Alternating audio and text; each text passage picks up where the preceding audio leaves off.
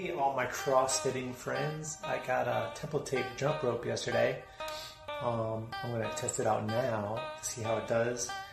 It comes with these bigger screws. That's one thing I've noticed. On the other one has a little screw, so you always need a screwdriver to tighten it. But now you can loosen it and tighten it with just your fingers, move it up and down, whatever you need. So let's see how it does. I haven't done double unders in a few months, so let's see if it's like riding a bike.